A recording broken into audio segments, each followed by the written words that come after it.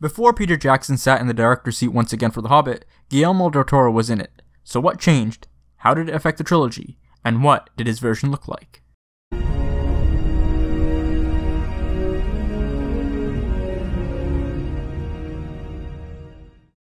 When production of the Lord of the Rings trilogy started, there had already been 3.5 years of pre-production, which means that there was a lot of time to prep. They had gone through several versions of the draft of their screenplays, and each time it became more and more like the books, like what Tolkien wrote. And because of this, these films turned out to be arguably the best films in cinema history. So when they finally got around to The Hobbit in 2008, Jackson wanted to take more of a backseat approach and just be the producer rather than be the director. And the reason it took so long to finally bring The Hobbit onto the big screen is because the rights to the film, or films, didn't expire until 2010. So for that year and a half, Guillermo was the director, and he had some pretty interesting ideas to say the least. Obviously, however, there is only so much we know about them because of a non-disclosure agreement. So what we have are some of his ideas, his concept art, and designs. From these we see that we would have had a much darker and intense set of films, but at the same time he wanted it to be more like a fairy tale. So if we look at Smaug's design, we can tell that he was originally a different type of dragon, and he wanted to have his mouth move more like a human's would. Now, I don't know what he means by that exactly and how that would look, but it sounds pretty intriguing. Another character design that was quite different was Azog.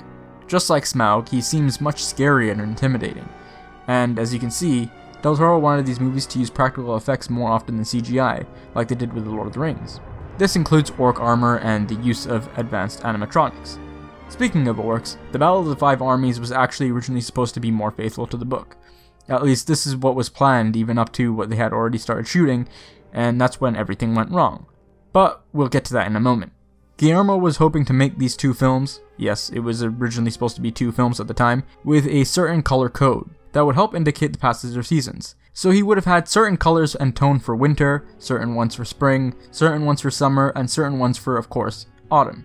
And each film would feature the entire story, but in different points of view. But going back to my last point, everything started to fall apart when Del Toro decided to leave production altogether.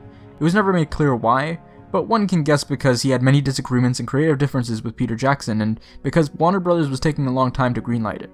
It doesn't get harder than that. I mean, it's the hardest decision I've ever taken. I have incredible heartache. I feel terrible about it. Because I was hanging by a thread of my arm for so long that at the end of the day, you had to cut it off. So now it was all left up to Jackson and his wife, Fran Walsh. They decided to start from the ground up because Peter envisioned Middle-earth in a very different way, and he thought that Del Toro's version could only be told by, well, Del Toro. So that left them with only a few months to prep, and then they began shooting. Now, whether or not you like these movies, you can't really blame them, as they didn't have a plan, and Jackson himself admits that I didn't know what the hell I was doing. He even said that he had to come up with a lot of it on the spot, and throughout production he looked really quite depressed. I mean, he had to do 21-hour shoots with only 3 hours of sleep. So knowing all this, I feel kind of empathetic towards him. How do you guys feel? Do you think these movies would have been better with more prep?